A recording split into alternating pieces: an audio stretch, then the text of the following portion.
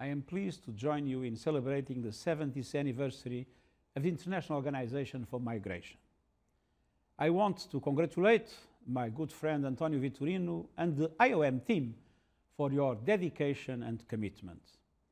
For 7 decades, IOM has helped millions of migrants and displaced people and supported countries to create the conditions for safe, orderly and regular migration.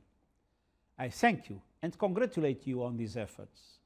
With record numbers of people on the move, we have witnessed unique moments of compassion towards migrants stranded far from home. However, migrants are often subjected to discrimination, xenophobia, abuse and exploitation, and this is completely unacceptable. Migrants must be treated with respect and dignity. Their rights must be protected regardless of their status.